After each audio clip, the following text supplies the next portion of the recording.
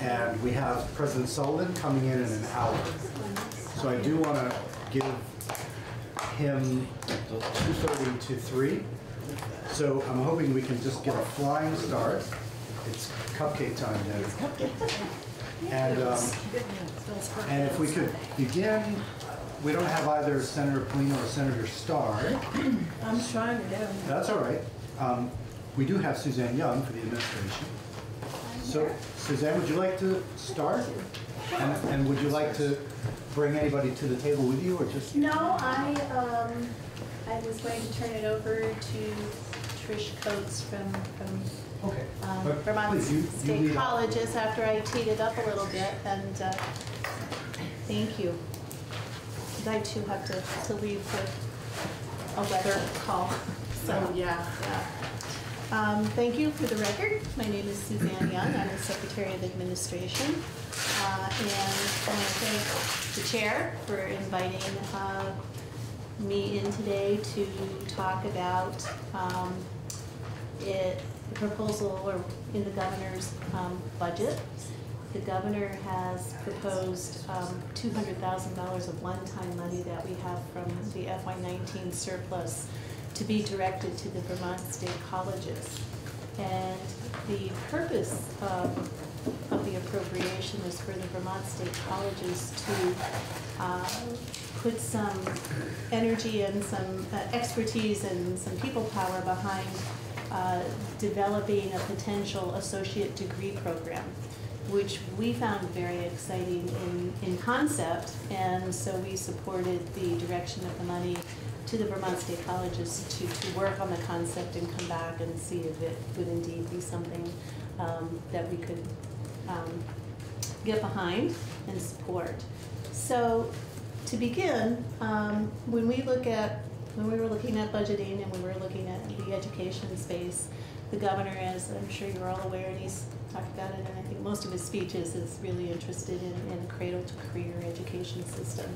And for him, that means putting money in the front end before kindergarten, and I'm sure you'll be hearing more about his proposal to direct $7 million into early education, early care and learning.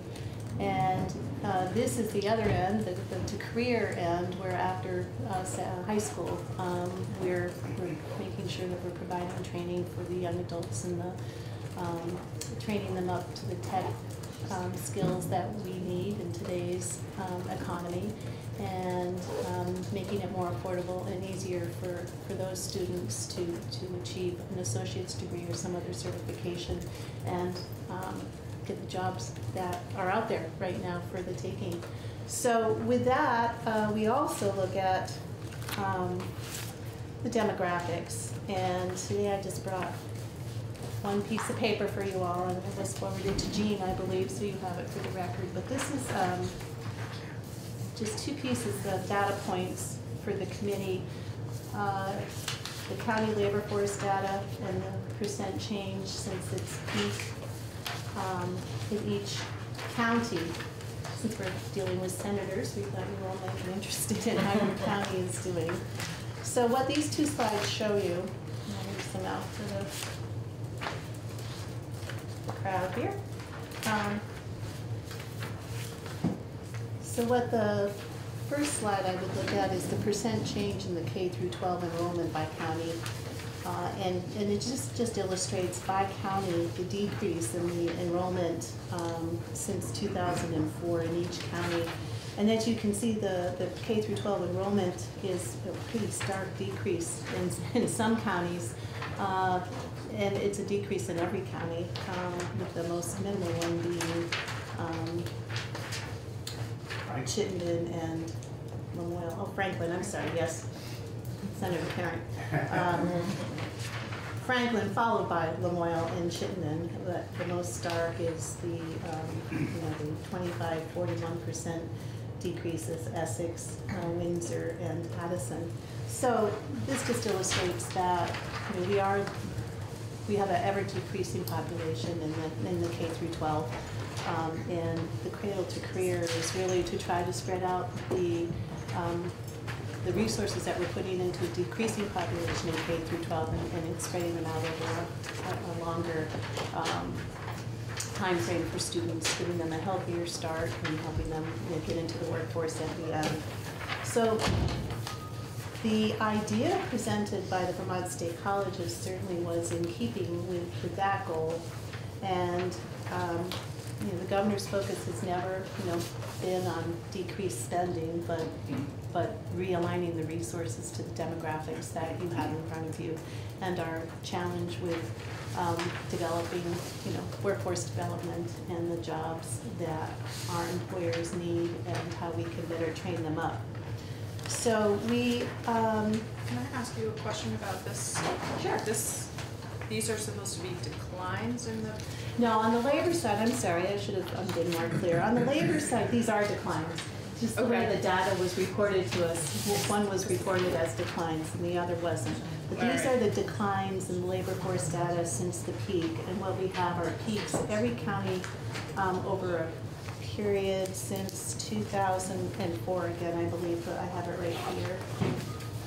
So these should be negative percentages. Yeah. So from 2000 to 2017, we have data, which we could get to, which we'll put it in context, which basically shows by county what the peak labor force was in each county. And in each county, that's a different year. Mm-hmm. So what this shows is that since Essex County hit its peak in, I can just tell you, in 2009, today it's a decrease of 19.23%. So yes, that is not clear. Okay. Plus, they're both negatives. Got it. Just presented. Just want to see apples to apples. Yeah.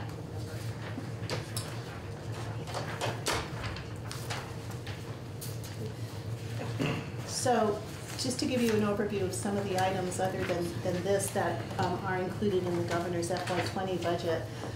Again, I mentioned he's proposed an additional $7 million into the child care system to make it accessible and affordable for low-income and working families. Always trying to help people pursue education and training opportunities outside the traditional college track and earn credentials as well. So there's an increase in funding for BSAC's non-degree grant program by over $1 million. Continued investment in the capital bill for adult CTE equipment grants, and if the committee wants to hear some really exciting work that's going on. These grants have proven very successful, and about 75% of last year's grants have already gone out the door.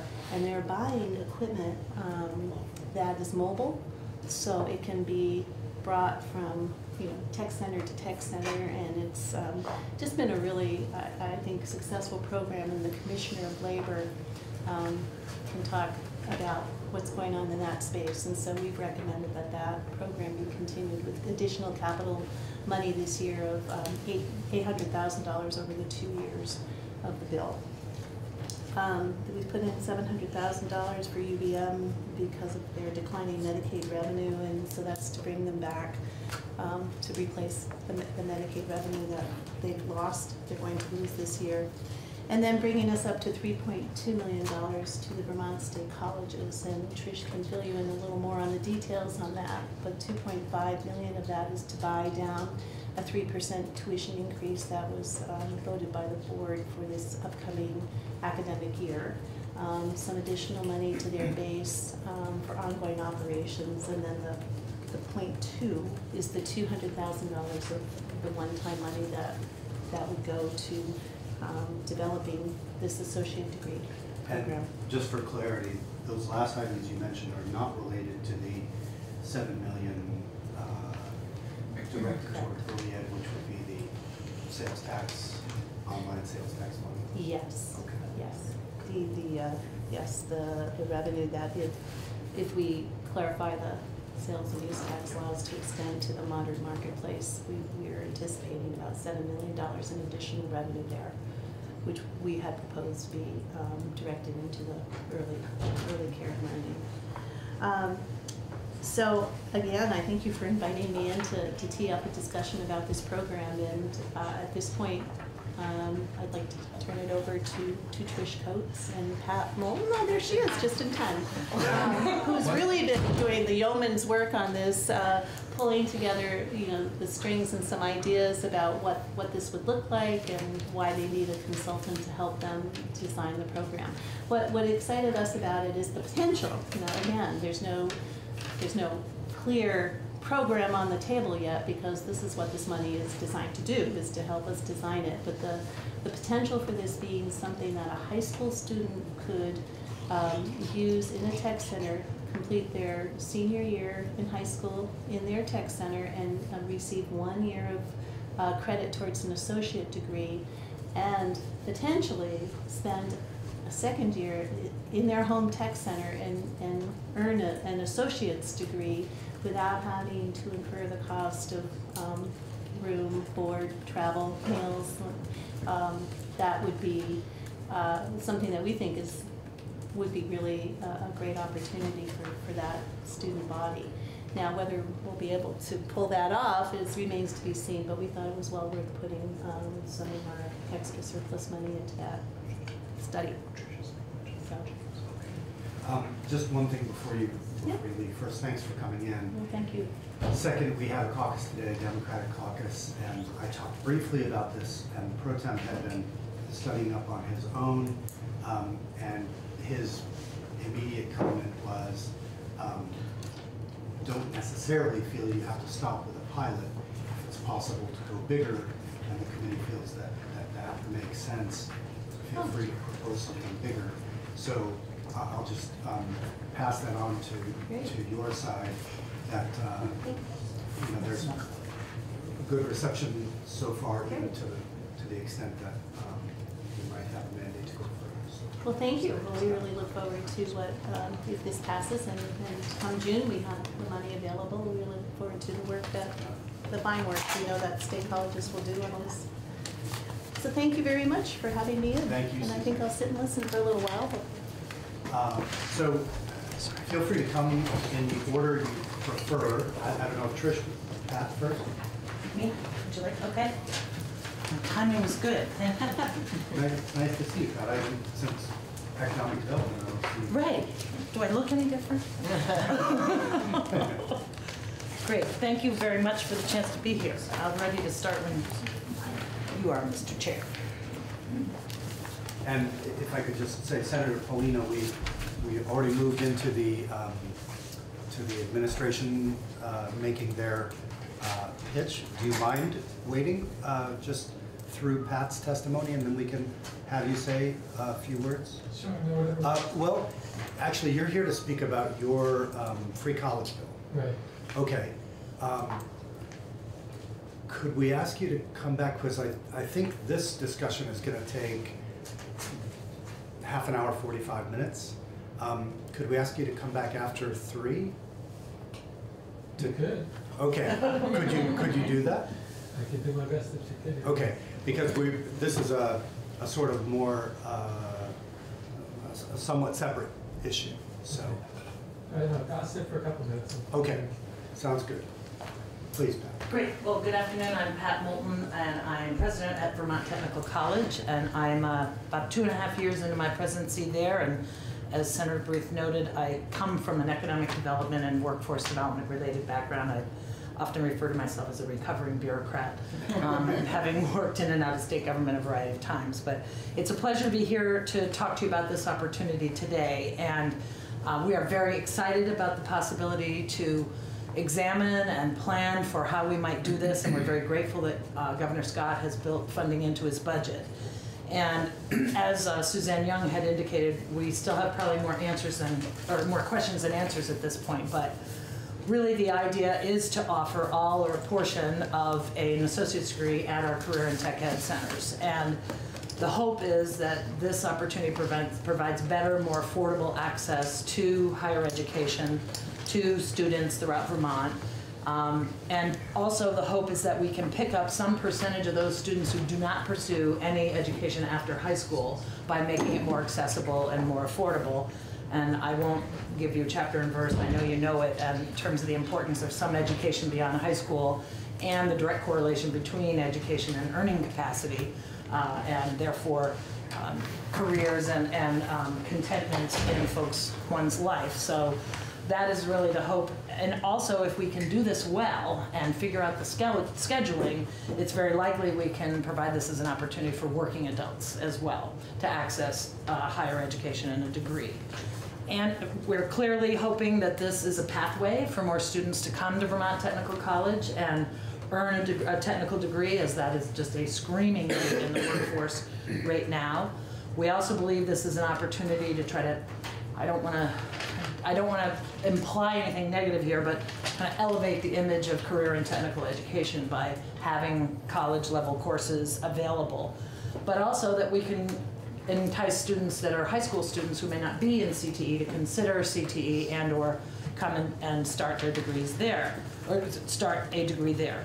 There are lots and lots of questions, and I guess my one statement is if this were easy, we would have done it by now, which is part of why the funding that the governor has proposed that enables us to really examine how to do this in a way that is a win-win for everyone, win for students, win for CTE, win for Vermont Tech and higher education. And to do that, we really need to fully investigate the ins and outs. How does this impact accreditation? How do we fund this model? Where are the funding risks? Where are the opportunities in terms of funding? And that's important because, to be perfectly honest, Vermont Tech is not really in a position to absorb financial risk at this point. Budgets are tight and getting tighter every day, so we are not able to put risk capital on the table.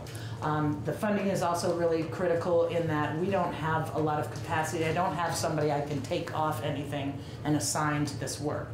So the opportunity to either, whether it can be a consultant or freeing up existing staff who have familiarity, that's to be determined, but we really need to dive into the ins and outs. And I had prepared a very, very, very rough draft that I understand you have, Mr. Chair, that really starts to outline where a lot of those questions are and where the questions exist. But I'm viewing this as we have potentially up to 16 regional labs that we can use through our career and tech ed centers. And in some cases, those labs are in better condition than we have at the college. So I see that as a real opportunity, as well as decentralizing education to Vermonters. Our nursing program is right now quite decentralized. We offer nursing in 12 locations around the state. Are there other programs we can bring out and do the same type of thing? And how do we do that in partnership with career and tech ed so that they see the win and the opportunity as well? So I'm happy to answer whatever questions I can for you, but know that you'll probably give me more questions that we need to answer, but some I may have an idea of where we want to head, but we need to build the model first. So. I've asked Senator Parent to send to Jeannie your email okay. with the language, so we'll all have a copy in a minute. Okay. In advance of that, there's $200,000 which has already come forward in the governor's budget, and I believe the appropriations committee is fine with. So. What do you specifically see that going to pay for? Well, in the short term, it would be to pay for, as I say, either a consultant or some staff that we could bring on to really analyze the questions and determine the ins and outs. Depending on what that cost finally looks like, there may be some remaining funds that could help towards implementation. It's hard to know sitting here right now, but the expectation is that there would be adequate funding to fund up to a couple of years of having somebody who is focused on answering the questions and then moving towards how we could implement. And that may be different people still trying to figure that out. And I'll apologize that we didn't know for sure that this was going in the governor's budget until December. So yeah. We've been scrambling, trying to put some of the skeleton together and some meat on the bones and have at least identified the important issues we need to address. We have reached out to 4 different technical centers to determine their interest, and they have indicated yes, they're interested in working with us. We do a lot of work with CTEs now, so I'm sure that number will expand, but we want to walk before we run, quite frankly, so that's why we're not talking Yeah. to everybody quite yet. Are those 4 technical centers geographically distributed? Yes, Northwest St. Albans, North Country, Newport, Stafford, Rutland, and Hartford in White River is the 4 that we've talked to Okay. thus far. So So, I mean, it would be, with the $200,000, you could probably have a full-time person for 2 years. exactly. Yeah. Is that what you're thinking probably? That or we have an individual that works for us, Lyle Jepson. He was the director at the Stafford Tech Center for a number of years, went to work for Castleton for a while. He's now working for us, running our certified technical education teacher preparedness program. We do licensing for career tech teachers. We might try to backfill some of the work he's doing around administrative, et cetera, to free him up because he knows CTE, he knows the VSC.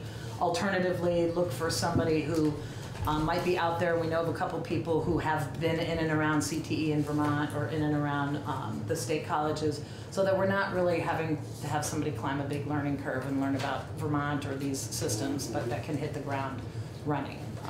And then, to go along with what I said when Suzanne was testifying, my discussion with the pro tem was very positive, and he was thinking about it in terms of how could we go bigger rather than smaller. I immediately started thinking, can we have something working by September? If we don't, then we're going to have to wait probably another year. And myself, I would rather not be talking about 2021. I just think it's such a because we're not reinventing the wheel. We're doing early college, which exists, which has very well defined financial pathways as well as feeders from high schools into the early college program. So that would be my question: is there a way to working quickly get the first class of this in place by September without making mistakes, without ultimately disadvantaging anybody by screwing up how their credits work or anything like that. But if it's their final year, I'd hate to have to wait 3 classes basically. This year's to finish, next year's to go, and then a 3rd one. So if we could go with the class of, the beginning of this September, that would be ideal, I would think. That would be ideal, but I have to be honest, since coming into higher education, I have a far better appreciation for why things take so long. As an example, we're scheduling now next fall. So for us to try to figure out all the wheres and why-fors of all this, and then market it appropriately to students so that they see the opportunity, I think it's a lot aggressive to make September happen and not make mistakes. I mean, one of the big questions is, we're talking about high school seniors that still have high school requirements to finish out. And then we want to put 30 additional credits for a full year on top of that. Is that even physically possible within that high school schedule? Can it be done? Or how close to 30 credits can we get? And also planning for what, in order to maximize the potential for these students and help assure success, we might have to go look at their junior year and just say, what kind of courses are they taking that are going to support and help them ease into this program in their senior year? So we've kind of got to reverse engineer the process a little bit to get into that. And you can appreciate, coming from higher education, things don't move too fast. But so it would be our goal, but I don't want to raise an expectation that I don't think we can deliver. If we're going to do this and do this well, especially if we're looking at funding in, let's say, July, assuming the budget passes, then, that doesn't give us much time to September. And we're going to continue conversations, obviously, keep working on this, but I understand your point about not wanting to miss these classes, but keep in mind that we're already doing a lot of dual enrollment. We have VAST, we have concurrent enrollment, so there are opportunities right now for students to take advantage of college credits, but to really set this up as a degree is more work. And kind of in his train of thought on feasibility, something I think would be really powerful this program, and I just want to get your comments initially on it, is what if we were to turn these tech centers where like that person could do their first year, their senior year, to come back to that tech center to actually finish that Right. associate's degree Right. in St. Albans or in Newport or any of their tech centers, so they may not have to move on to campus. They could, Right. you know, how feasible do you think that is? I think it's very possible, and I think that for certain programs that is very doable. The question is which programs, and so really looking at where do the CTEs offer good lab space, where are the instructors have the educational background to meet our accreditation standards. I mean, accreditation alone is going to be an issue that we've got to address, but I think it's possible. Being candid, if we do that, it does, some of the questions I've had already is, well, if we decentralize this to CTE, why do we need these programs on campus? And I think that's a good question. And yet that's going to be disruptive of our college model. Being, you know, very clear and transparent, I'm not certain that's a bad disruption. I mean, I think it could be the right answer, but something we've got to really examine pretty closely. I also think that there are certain programs, I know we have degrees that we can't duplicate at CTE. There isn't any clear pathway or, you know, new labs, whatever the case might be. So I do think the 2-year offering has a lot of opportunity for certain programs, particularly programs where, well, they're all in big demand, but looking at things like, you know, auto tech or construction management, things of that nature, where there just is a lot of screaming need, and not enough students coming in the funnel, if you will, directly. I would say that's true of any program we offer, but I do think there are some that lend themselves nicely to a 2-year offering.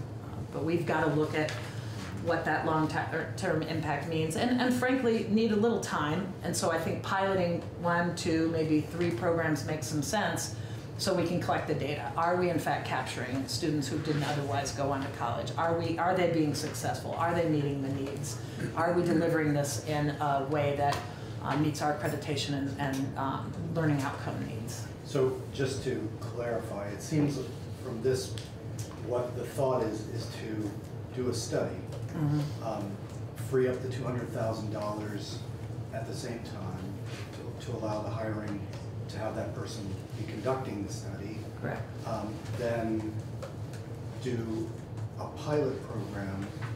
I hear you saying the pilot program would be not starting in September, but a year from September. Very likely, yep. And so then we would be rolling out the whole program if we expand it more like 3 years down. Yeah, I would think if we could do our first pilot fall of 20, we could potentially, I mean, maybe we could do more than one pilot fall of 20.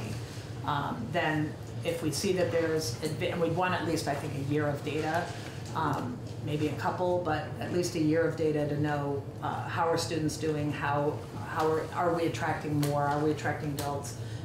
Then we could roll additional programs out after that as appropriate. So.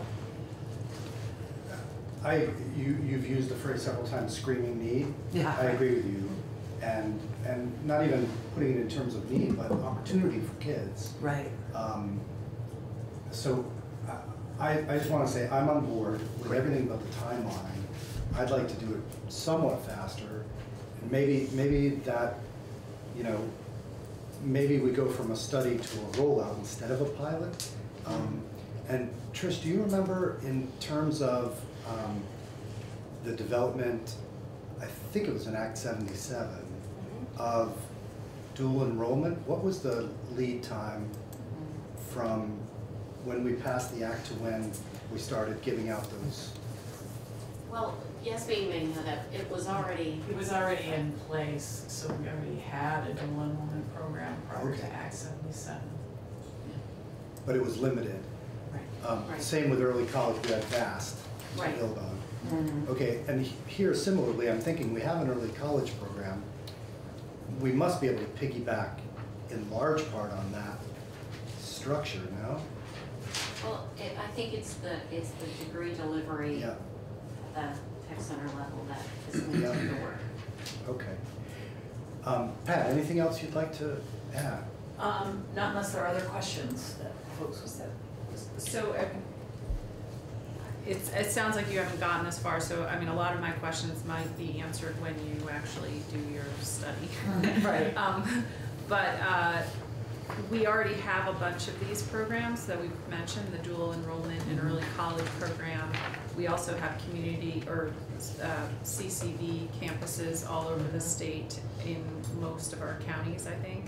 Yep. So I'm wondering if, I've heard, like, you have said screaming need, and clearly we don't have enough kids who are graduating from high school and then going on to higher education, but have you done any kind of enrollment or demographic analysis to see where the need is, what the need is, how many, and if we would be serving new kids that aren't already served by one of these other programs, so that we're not just constantly sort of targeting the same kids. Right. The short answer is no, not any kind of deep dive analysis, but and the early college programs that we have now are very effective, and we're seeing, I mean, I think we're at 95-96% of our students go on to college. We're pleased that a higher percentage are actually staying at Vermont Tech every year.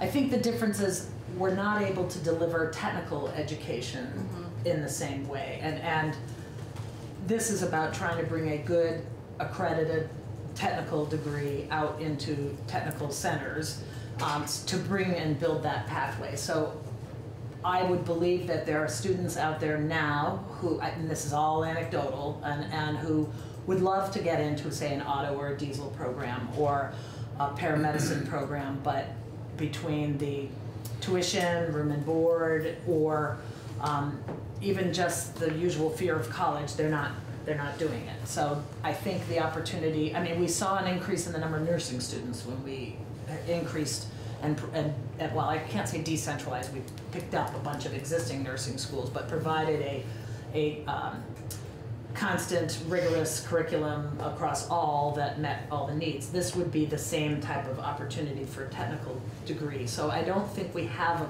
a really, I mean, we do dual enrollment of a number of our programs through our high schools, but there's a limit, obviously, on the number of credits, the number of vouchers they can get.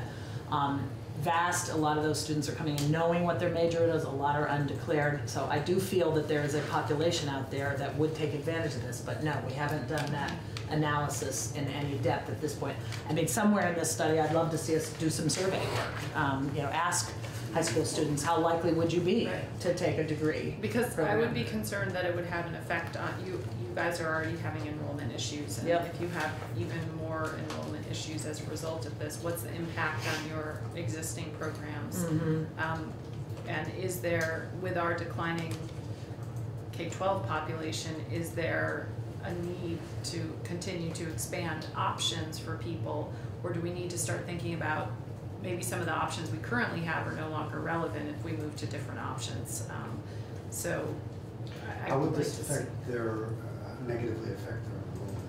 If some of these kids who might take advantage of this would not actually then go to the Vermont Technical College in Randolph because they're going to be taking advantage of this. But I see them as getting a VTC degree in either case. Right. VTC is going to get paid. But then will the number of kids, number of students at their campus in Randolph decline, or the number of students But that does- are there? that's a question. in their It doesn't matter CCV? if they're getting paid.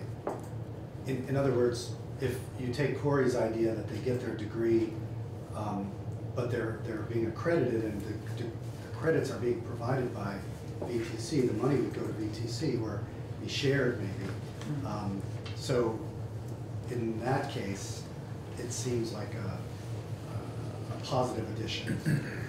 Well, I think it's mostly just where's the saturation point for this kind, and all of these programs. We have lots of different avenues, and yet we still have a low college entrance and graduation rate in our state. So we've created a lot of these entrance programs into higher education, and they're not having the effect. In what one other one mean?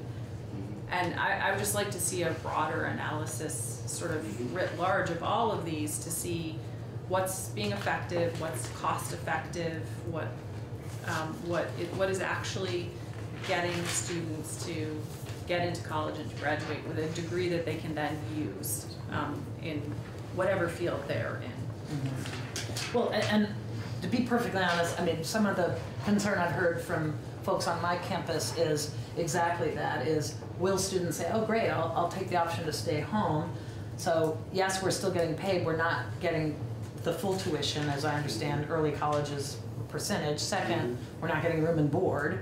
That all has financial impact. And so, as I've looked at it, if we've got, let's say, 20 students in a program now, and we decentralize and we've got 10 and then 20 in the other, we're no net better off. We haven't grabbed anybody new, we've shot ourselves in the foot.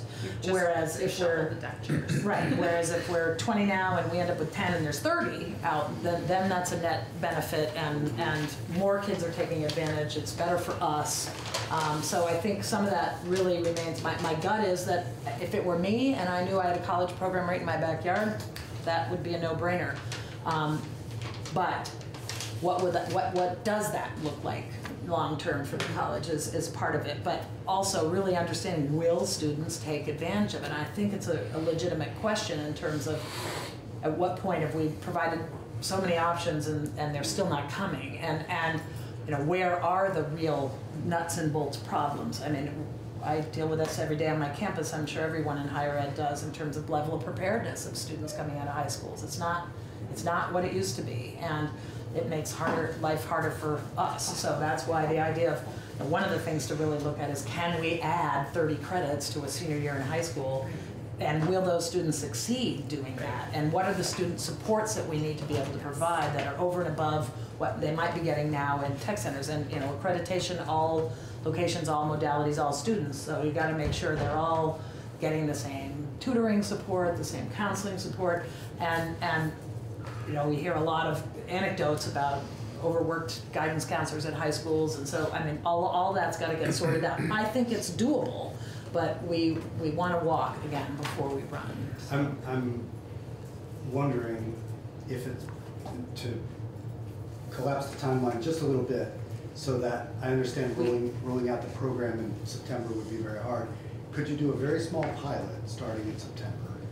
That potentially, yeah. That you have all your, you can see all the moving parts. You've got a pilot class of 10 or something, mm-hmm. and then you could use, of the 200,000, you could use a chunk of it to fund the issues surrounding that pilot and the full-time person. That way you could take them through a whole class, or that class through a whole year, and you'd have that by the following September. Just mm-hmm. seems like that would be just, maybe you learn a little bit yes. as you drive those 10 people through, mm-hmm. but they'd be the most highly motivated. Mm-hmm. Senator McNeil. I see this as getting some students interested, because they're already at the tech centers, but to go on to college, whether it's a tech center or another school. Maybe they'll change their majors more than once before they actually graduate, but I'm seeing this as an entry level to walk in.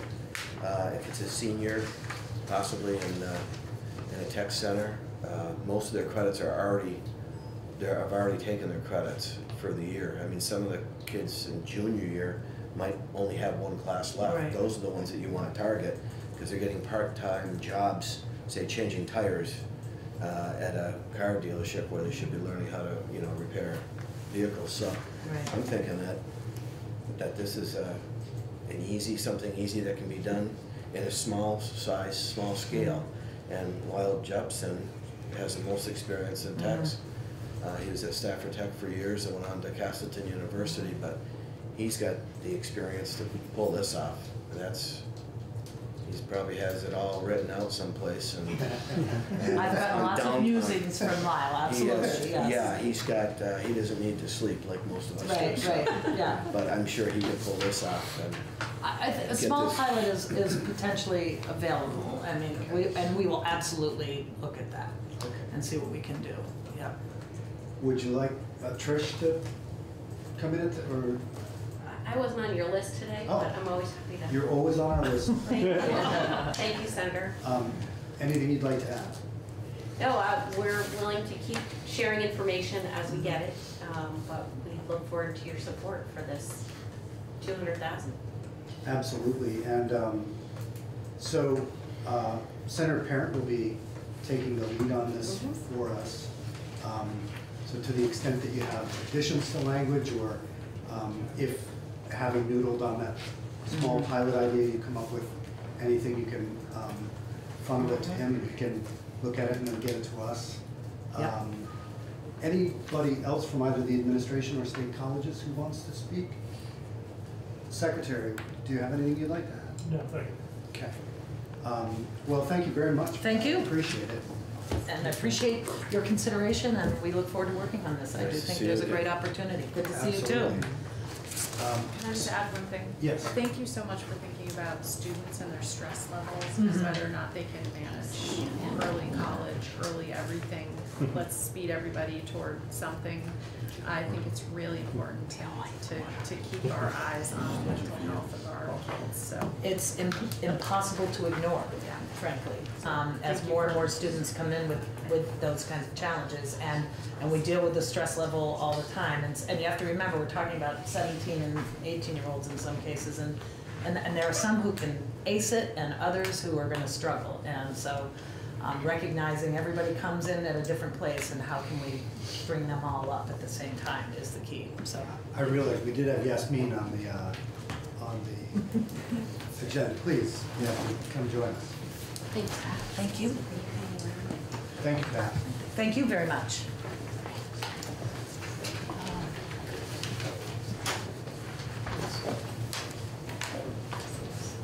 Is Vermont Promise Program the name of this?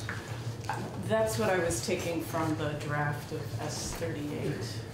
I think the language which Oh. sets, that's, I I think see. she will, So we've shifted.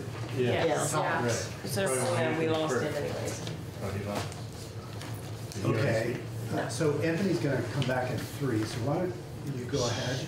And Yeah. we'll defer his intro to his bill, but. Certainly. Andrew's got two of them. Is there another one? So committee, just to clarify, we've got 2 tracks. One is that program that we'll call the Tech Center Early College. And then this is kicking off a more freewheeling discussion about tuition-free college or tuition-assisted college. I know Senators Ingram and Hardy have expressed an interest in that. So my thought is we'll over the next month, we'll take testimony on this and see where we land with it.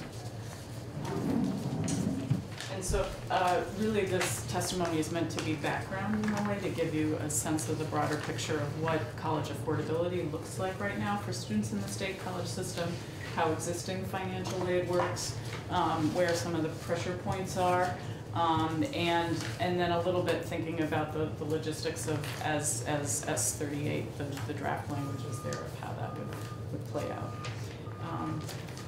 So some of this is background information, and actually the third slide, there's a reference. So really I'm pulling this, why have other states gone forward with college promise programs? It's a very clear message around post-secondary attainment to students. Arguably, it's a very clear benefit, right? So how do you achieve better funding for post-secondary education? And then a third important piece is addressing affordability and access gaps for modest income and underrepresented populations. This is kind of a summary of some other states that have had college promise programs for a very long time. And I won't talk too much about it, but it sort of breaks them down by different eligibility requirements. It's something I'll talk about a bit around this concept of first dollar versus last dollar, institution types and all of the rest. Maybe one thing to point out here is just that these early programs in other states had pretty small participation rates across the total population.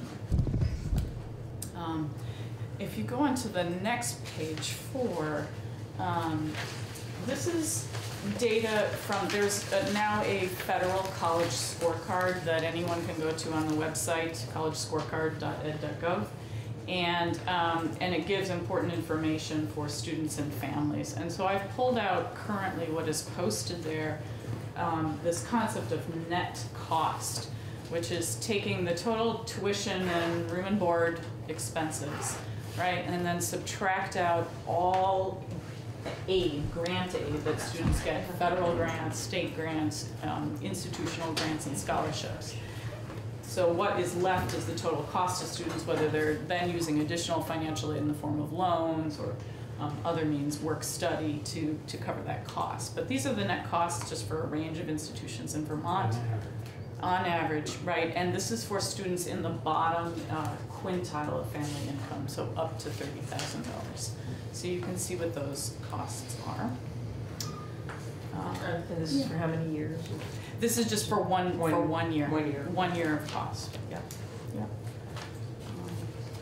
So if you want to go to the next page, this is data actually from VSAC.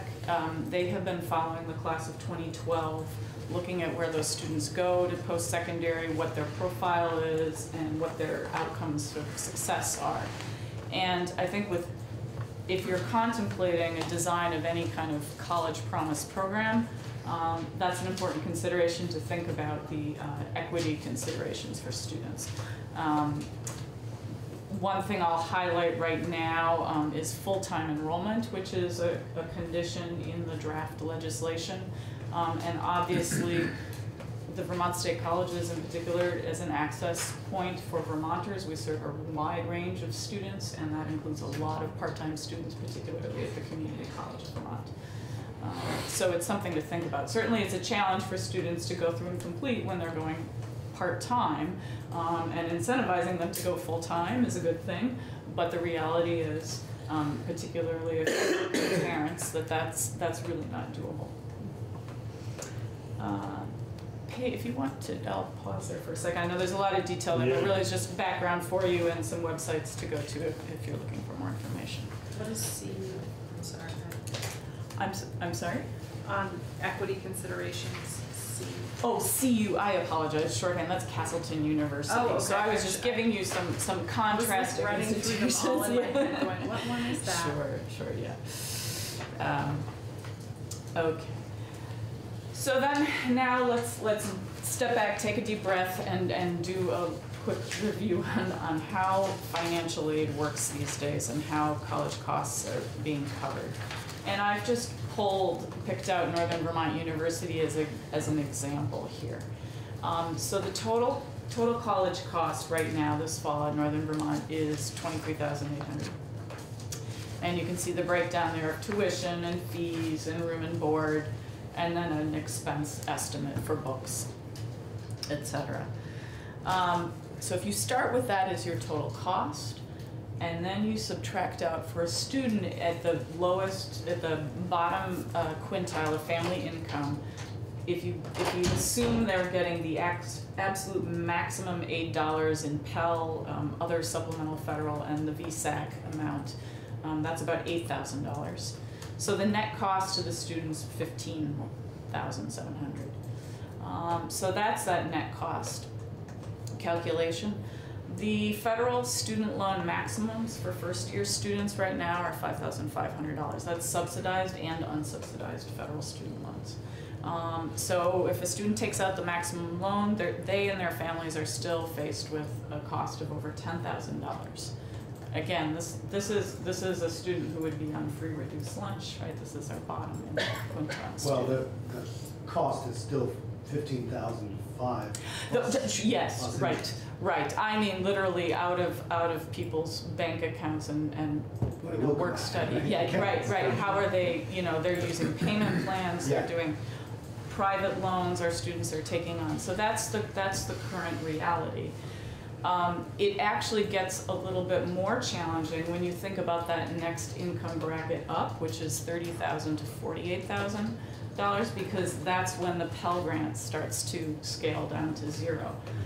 So you're going from a maximum 6,000-ish Pell Grant down to zero. So that creates an even more challenging burden.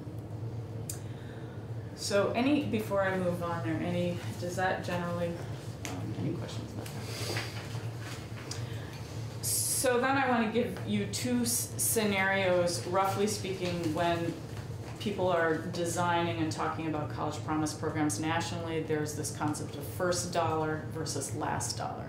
So I want to walk you through what that concept is and what the implications are for the student. So let's start with what's called a first dollar program. And the basic concept is the promise scholarship pays first, and then whatever remaining costs exist, students can use whatever other components might be at their disposal, whether that's a state grant, whether that's a Pell Grant, scholarships, whatever else. So in a first dollar program, again, we take the tuition amount, we take room, board, and fees, right? That gets us our $23,000. And then the state, well, actually, you should think about the state promise scholarship being first, would cover that tuition, so that $10,944. And the student would then also have those maximum grants if they're in the bottom quintile. So that net cost in a first dollar program to the student is $4,768. So that's a net cost in a first dollar program. A student could cover that within the federal grant maximum. When you contrast that with the last dollar scholarship, right, essentially what that means is the state promise scholarship would only be added on after you, or would only cover the difference between the federal and VSAC grant and tuition. So the state promise component of that would be that $2,784. Right. So that produces a much higher net cost for the student. Again, at the bottom family quintile, and they've got some remaining costs there. Now, obviously, those numbers in a last dollar scenario, right, start shifting between the federal grant and the state grant, whereas in the first dollar, you would always be doing the state promise scholarship at the set amount. I hate to sound like a broken record. I think I would redo these slides because it makes it seem as though they're not going to have to pay the loans, when in fact they're going to have to pay the loan plus interest. So it's really misrepresenting that. Fair enough. Thank you. Yeah. But am I right that New York's program is last dollar? It is last dollar. Most of the new programs now are last dollar. Yeah. Okay. Yeah. For obvious reasons. Right. Right. Any other questions on the two scenarios?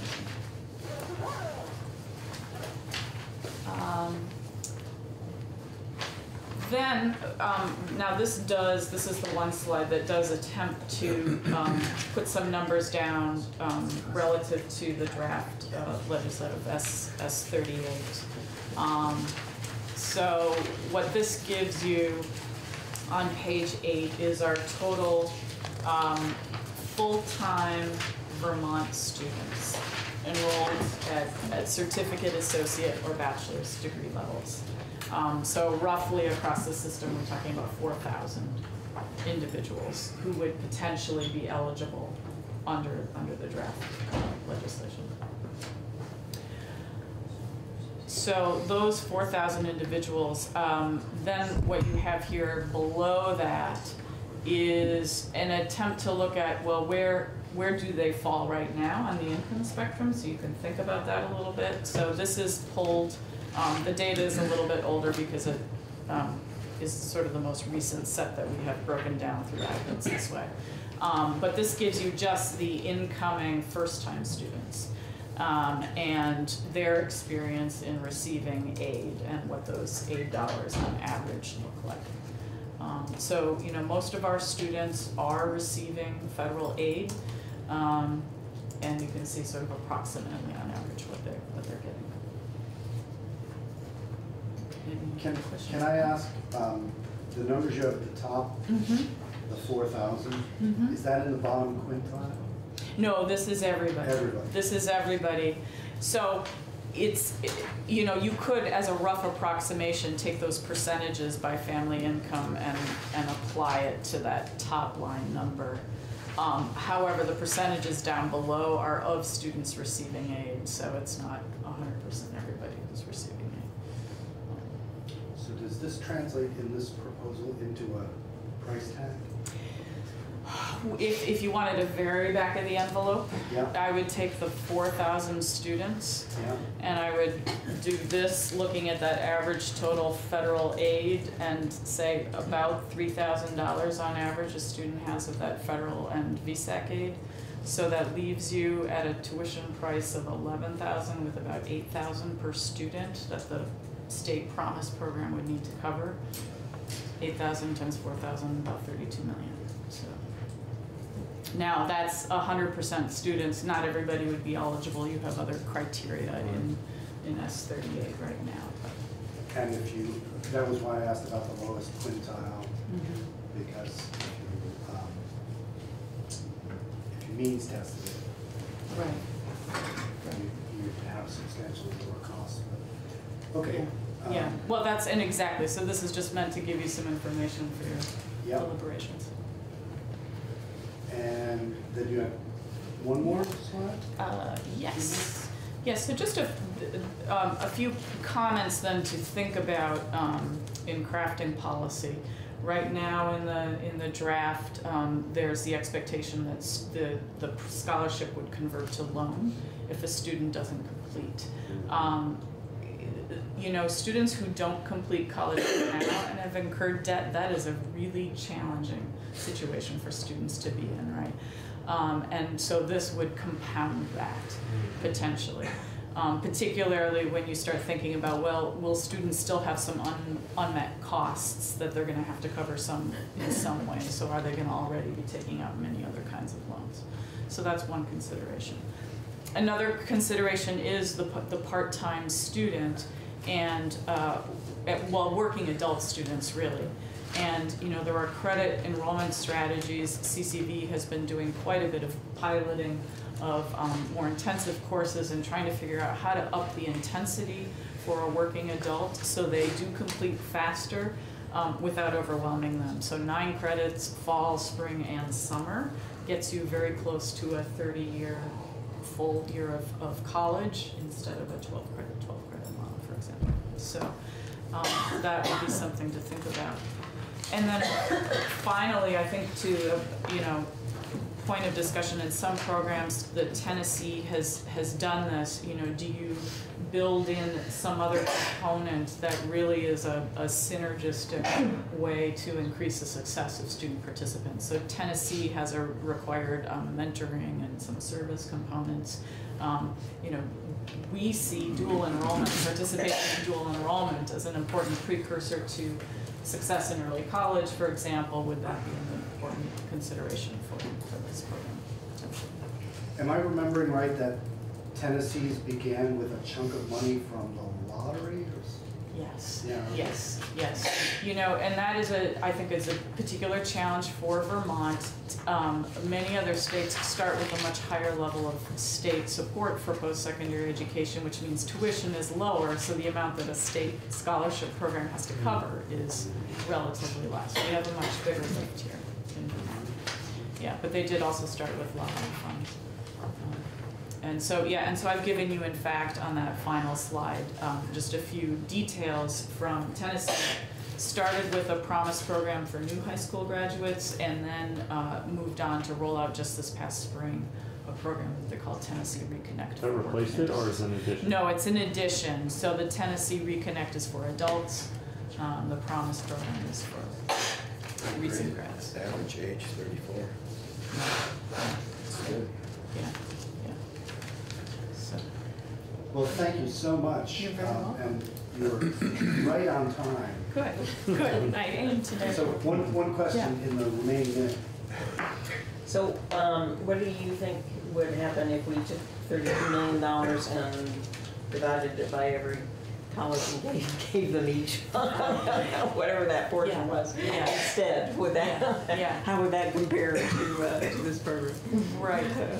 Oh, simply gave it to them as opposed to saying we have a Vermont college promise program. Yeah. That, you know, I think there is a real value to the message to students. So the things I think about are you going to increase the college going rate? Are you going to increase the success rate? I think to your question specifically, absolutely, we would see retention go up. We see students leave every year, but for a unpaid bill of $500, $2,000. So, that would go a long ways. Well, thank you, and I might have said this before, but Senators Ingram and Hardy are going to be the point people on this. So as we kick it around, Corey was just working out some numbers of the bottom quintile, and that's about $7.5 million. Yeah, if you just take your 17% at CU times your 1,100 times the $8 grand, and then cross for each one, it's about just under 7.5 million. So that starts to seem much more doable. Now just before you were in, we were talking about another program that's going to cost money, so it's all, it's all part of the same pie. I had asked this before, and I'm not sure who can get this data, but sort of demographic data on all of these kinds of programs together, so we could see this is the demographics of dual enrollment, early college, the proposed demographics of this new, and then this, so we can sort of... Do you mean by demographics, do you mean who's in the program? Yeah, by income, by gender, because Yeah. I know you're concerned about the dual enrollment being more focused on girls, and just sort of seeing, geography, where are they coming from, how many are each county or each whatever. Just, it would be really nice to have a big chart. Do you have that? I see you. I know, well, the Agency of Education issues a dual enrollment report with all of that information, and I'm pretty sure that's coming out very soon. And does it include the early college? No, but we have an early college report that we submitted 2 weeks ago that has that information. Okay. So both of those things I think are coming your way. Okay, good. It would be nice to just put it all in front of us and look and see how I'll make sure you who get people those. are, who is being served by all these programs. Yep. Yeah. Fair enough. Thank you very much. Oh, you're very welcome. Very helpful. So we're on a super efficient schedule today. So President Sullivan is here from UVM. And welcome, President Sullivan. Thank you very much. We have a half an hour before I have to leave. That doesn't mean... No, we have a Well, at 3 o'clock, the university is hosting our annual ag reception with warm apple pie and ice cream, so everyone is invited. always fun.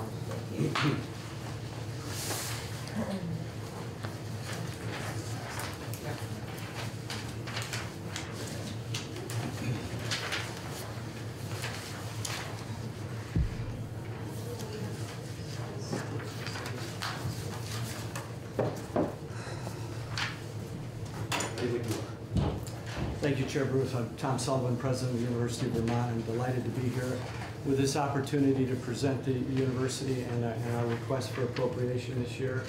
Many of you may also know that I'll be stepping down the presidency this summer, and so I want to particularly thank this committee and your colleagues in the legislature for the warm hospitality and generosity that you've shown me personally as well as the university. So thank you for this opportunity. Will you be staying at UVM and I'm going to be joining the faculty full-time to teach and write. Great. So very happy about that new phase in life. My presentation today is going to be rather brief. We have tried to be responsive to the instructions and the questions earlier.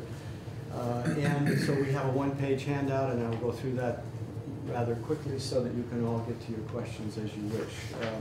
I wanted to remind ourselves, refresh our memory that in 2015, there was, by instructive of the legislature, a summer study committee to look at higher education in general.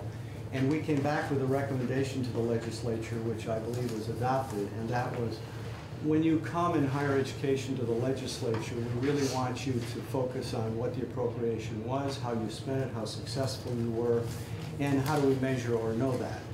Largely kind of a focus on the return on investment from the appropriation itself, and an emphasis on performance measures, output performance measures, not just input measures. And so my presentation today is attempting to follow that request, and hence the one page which I think really illuminate the most important performance output measures that we have. Finally, in my introduction, I would just come back to what my conclusion will be so you'll see a context for my remarks. We would ask for our general appropriation, that's roughly $42 million going forth for the next year. As you know, that $42 million, both pre-1955, when we were a private institution, and post-1955, when we were a state-affiliated institution, that, although the dollars have changed, of course, over the years, the categories have not. Approximately half, in this case 52% of that appropriation, we, through our discretion, set aside for Vermont student scholarships and financial aid. The other half, about $10 million, goes to medical school education. We have, of course, the only medical school in the state. And the other quarter, about $10 million, goes to support the College of Agriculture and Extension. So broken down into half student scholarships, ag, and medicine and extension. So we would ask for the same general fund appropriation. In addition, I would ask for your consideration for two other items. One, and this is my 5th year asking this, we were successful last year, but not previous years. If there's an extra surplus, we at the university very much would like to urge you to consider additional money for Vermont scholarships and financial aid for low-income and lower-middle-income Vermonters. Affordability and financial access to higher education is absolutely critical today. And we want to put more focus and more attention, more priority on Vermont students, particularly those coming from less advantaged families.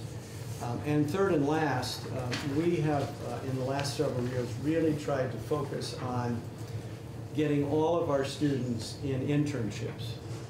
The national data report that 80% of employers, when hiring first time, hire right out of internships. So it's critical that students actually have an opportunity for a co-op or an internship or similar kind of practical experience while they're in college. We, in our last survey, 67% of our graduating students have said that they've had an internship, and importantly, 81% of those students said it helped shape courses that they took in the future and also their career path, trying to match that interest and passion in an academic field with a career choice. So we would ask for an appropriation of $200,000 to really help us support those internships in those internships which don't pay salary or pay very little. Many of the internships across the country, as you may know, actually are without any pay. Well, there are many students who can't afford that. They need the summer experience to be able to, to pay the rent in the apartment or their board and room. And so we are right now at the university supplementing by $300,000 internships for students who otherwise don't have the ability because they're not being paid enough. We have projected that if we had a pool of 500,000, an additional 2, that's the request, we could satisfy so many more needs and demands of those students, particularly in the lower economic areas. So general fund continuation, extra scholarship financial aid for Vermont lower and lower middle students, and the internship supplement if we could. So let me turn to the one-page handout and move to your requested instructions and earlier conversations about UVM and output performance measures. If you look at the top page, you'll see that at any given time, on average, we have over 4,000 Vermonters enrolled at the university. And at any given graduation period, we have over 1,000 Vermonters receiving degrees. Now, these are bachelor's, master's, or doctoral degrees. We are not counting because we don't give associate degrees, and we're not counting certificates here. These are 4-year or graduate degrees in those numbers. If you go to the next slide on the right in the front, you'll see that UVM today is very different and our chair knows that because he's one of our distinguished faculty members. Our UVM, as you walk across the campus, is very different today, Phil, as you know. 29% of our Vermont students are first generation. Mom and dad didn't have the chance to go. 31% of our students are Pell eligible, or by federal standards come from family incomes of $40,000 to $50,000.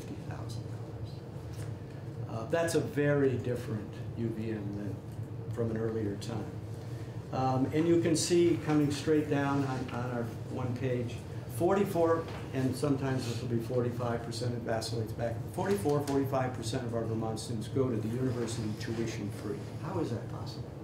Because we take 52% of your appropriation, about $22, $23 million, and we set it aside directly for Vermont students, scholarships, and financial aid. And we supplement that with private alumni and friends donations to make sure that we have the scholarships and the financial aid necessary for the students' access and success to UVM. 84% of our students receive scholarships and financial aid. 84%. We have about $125 million in our budget set aside, again, half of your appropriation and the balance through private scholarship funds, to make sure that those students have the financial ability to go to university. And that's need-based, and it's actually a blend generally between need, leading, and then of course merit. There's a certain expectation of success that goes with it, but almost all of that is a blend. Our Vermont students do very well at UVM. First of all, we have a preference for Vermont students in the admissions process, a preference in financial aid and scholarship process, and you can see that 92% of our Vermont students retain, or sometimes called persist. What that means is after the first year they come back and they go to second and third years. Why is that percentage so critical? It's the #1 factor that tells us whether they're going to graduate in 4 years. And graduating in 4 years is very important from a learning standpoint and a retention standpoint, as well as holding the cost of higher education down. For every year you remain after 4 years, it gets more expensive. And of course, the opportunity costs of not being in the market with a job and so forth. Our students, Vermont students, do very well. And you'll see that 64% of our Vermont students graduate within 4 years, the point I was making a moment ago with regard to private and public good associated with that. And if you compare it to the public institutions on a national basis, that is only 35%. So we're doing very well relative to that. Finally, you can see the economic development data there. I won't cover that. Finally, if you turn to the right of the bottom page of the handout, a point I want to make is the cost factor. What does it cost to go to UVM, and what is the relationship, if any, to carrying loans and debt coming out? So for an in-state student at UVM, the real question here is, from a parent or a grandparent standpoint or a student, what is the net cost of attendance? It's not the sticker price, the tuition figure. It's the net cost of attendance, which is the gross cost of room, board, tuition, fees, books, and stipend money. That's the gross cost, minus the scholarship or the financial aid package that you're getting. We sometimes call that the discount factor. And then the net is the actual cost that you would pay. So for a Vermont student, the net is $17,000, roughly $500, and the discount is about $12,000 on average that we discount the figures, and that's about a 41% discount for Vermont students. Now finally, I want to mention a current topic that's an important one, and that is this debt or loan issue. What the data here show is that if you look at, you can ask this question 2 ways. Look at a graduating class and ask yourself, what's the average amount of loan or debt coming out of that class? This data point shows that the average debt for that class, on average, is $18,000 roughly. If you ask the second question, what is the average amount of debt or loans that those who have loans have in that graduating class? You'll see that that's about $27,000.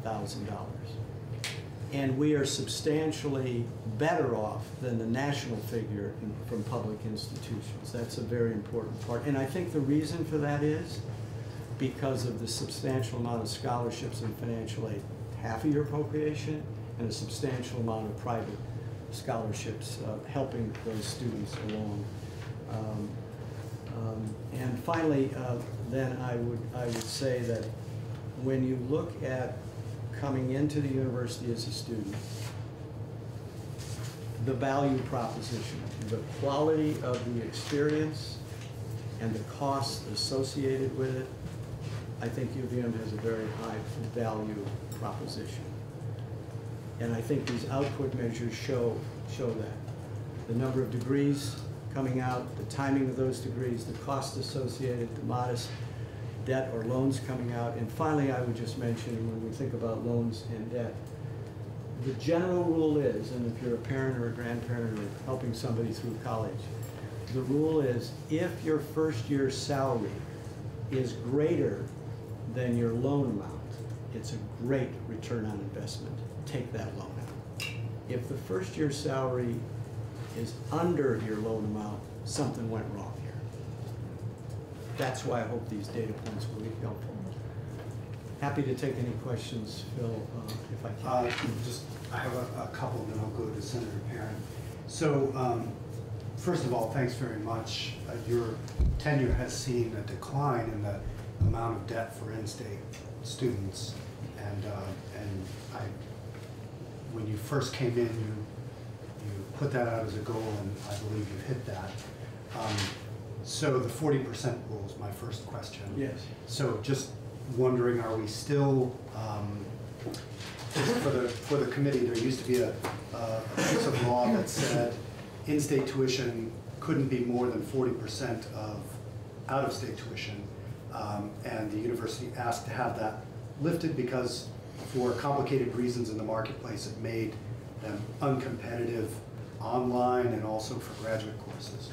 So what my question would be, are we still, is that 40% still maintained, or have we eaten into that? The goal was, as Phil said very accurately and clearly, our out-of-state price point was getting too high. And to be competitive, which is about 75% of our student body because of the New England and Vermont demographics of fewer Vermont students, we wanted to have greater flexibility, and the constraint was that 40% percentage that you mentioned.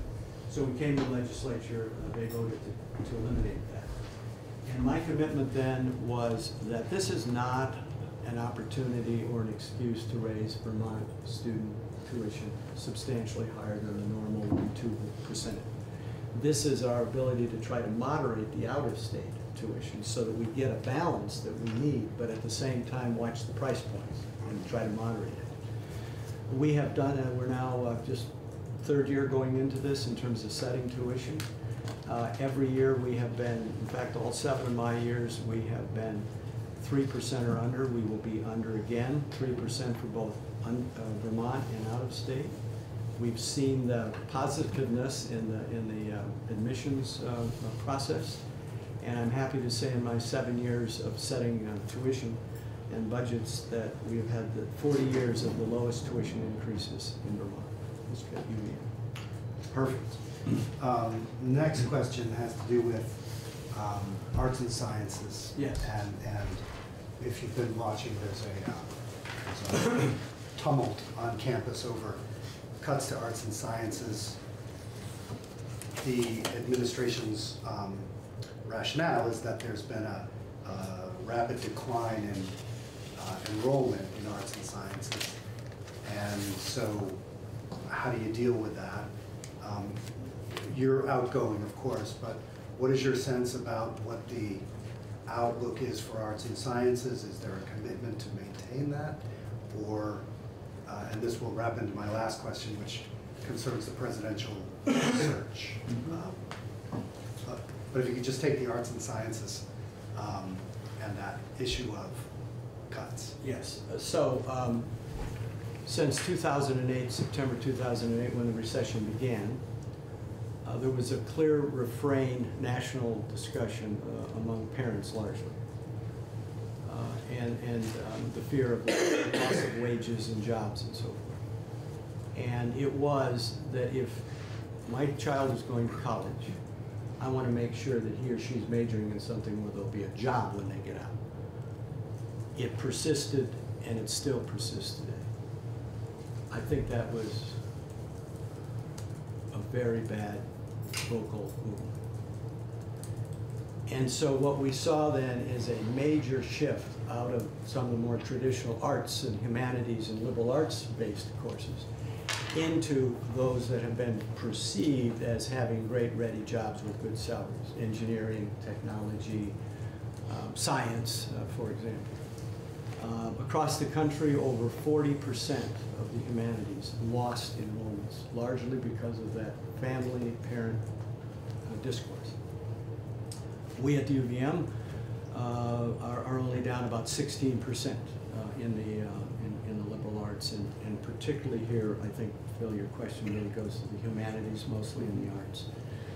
The rest is doing quite well. So the problem we have seen since '08, although it's stabilizing a bit, it's not continuing to go down in enrollments, is that the spending and the cost of maintaining is outpacing the revenue sources to support.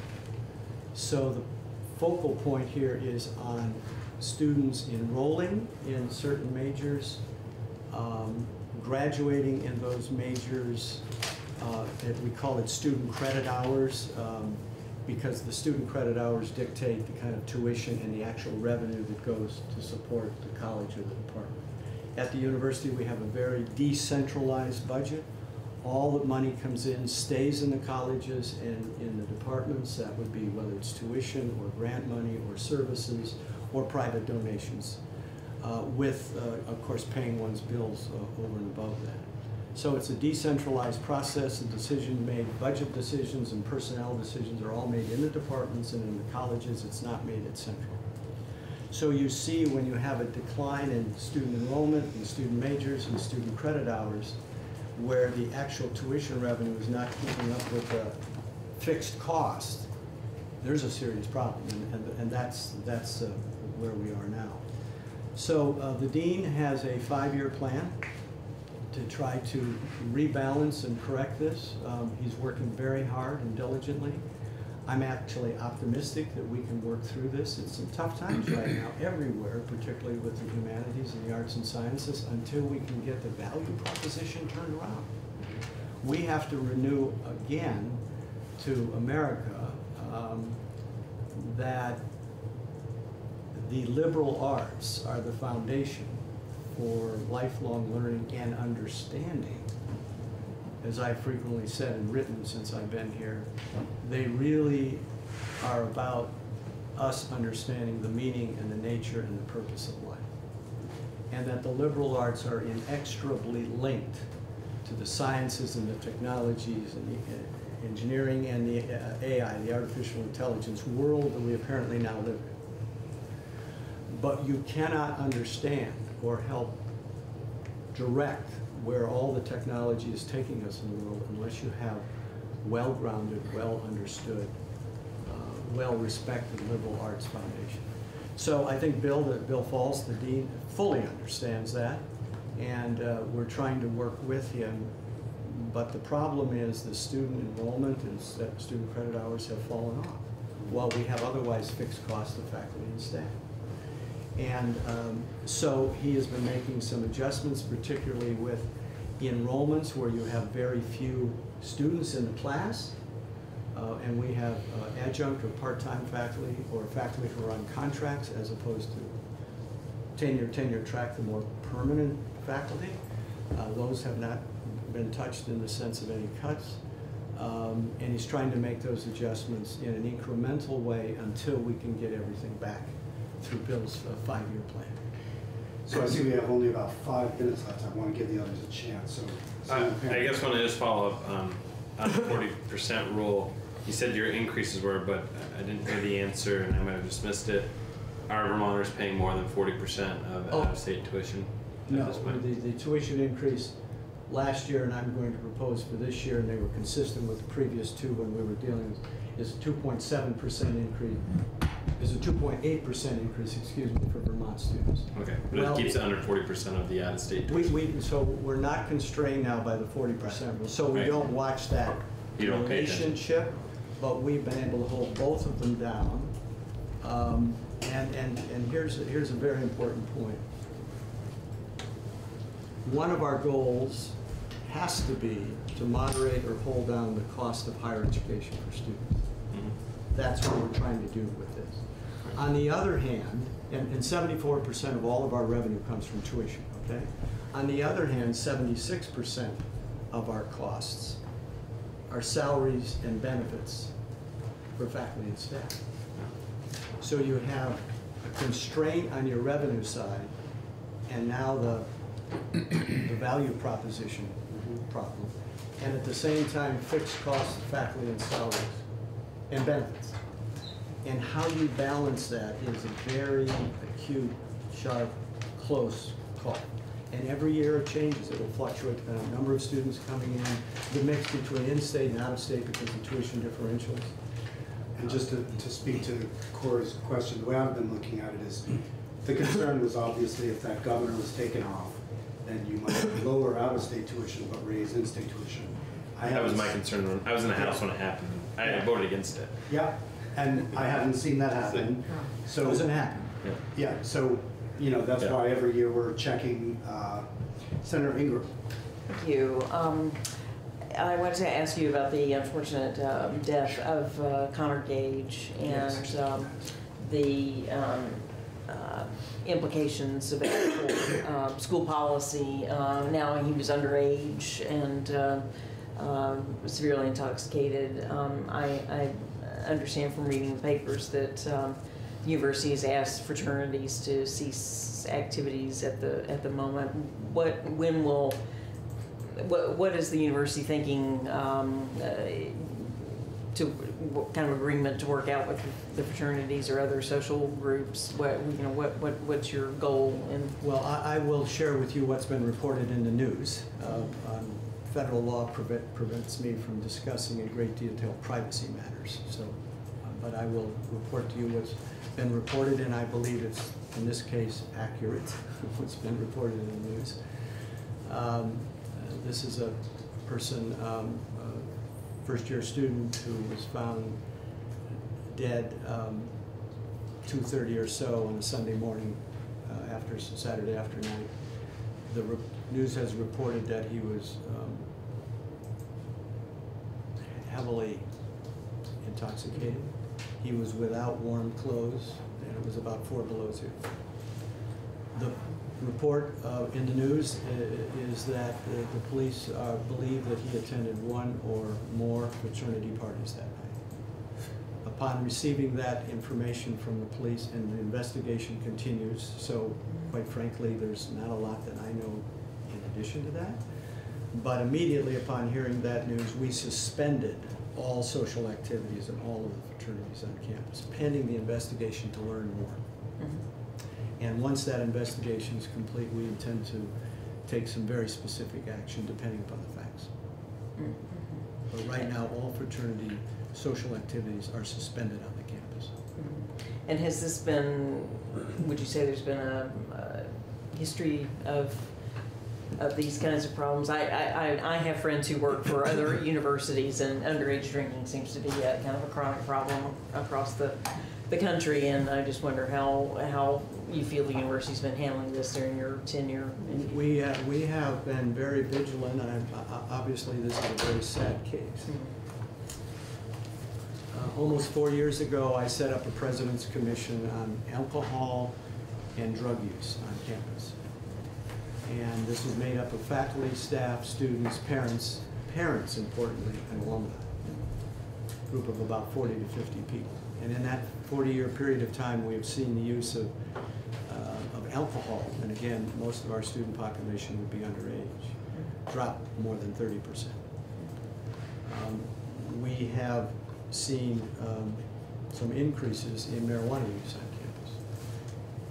And the legislation that passed last year is a challenge for us, because we, like every other university in every state that's passed marijuana, do not permit marijuana use on the campus because of federal law that makes it prohibited. So we all follow the federal law. But the fact that Vermont has legalized it, there's a certain normalization, if you will. And we are seeing the use increase. And it's a real challenge for us.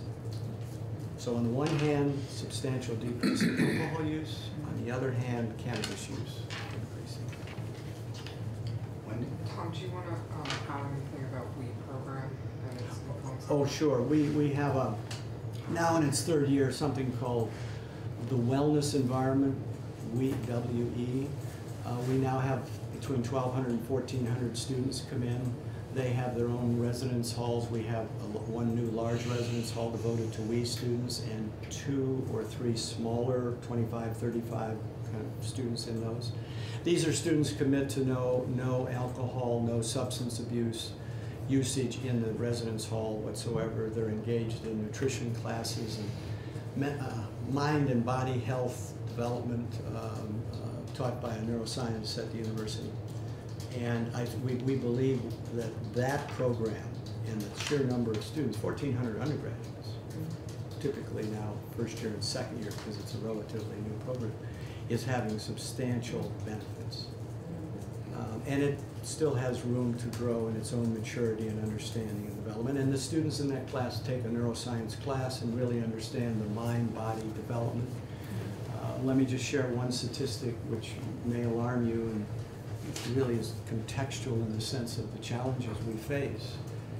And that is that neuroscience now tells us that the male brain does not fully develop until age 29 or 30. Now, We all knew this. I'm still working on it. particularly a certain gender knows this very well. The young woman's brain, about 25. So if you think about that neuroscience evidence, we take students in at 17, 18, 19 years old. Typically they'll graduate 23, 24, 25. Right in that spectrum where the brain is still developing. And this, I'm talking about executive function and judgment and cognition. And so if you introduce outside substance like alcohol or any kind of drugs, including marijuana, there is an effect on that development. We know that. And that's our student population, here and everywhere else, your point. So there are really big challenges. The WE program, I think, is a really wonderful counterbalance to that. It's growing. It's growing in its own maturity and development and sophistication that inures to the benefit back to the students. And a lot of publicity on campus about wellness and health, quite frankly. But unfortunately, we don't reach everybody in time. Thank you. Thank you very much, President Sullivan. So, committee, Senator Polina and Senator Starr have yet to speak, and as I told you, I need to leave. They're coming at 3:15. So, Senator Starr is not here today. oh, it's not here. Why don't we, Jeannie, can you ask Senator Polina if he and Senator Starr can come tomorrow? And that way you can adjourn, well, we can just adjourn now. Now, yeah. Right. Thank you very much.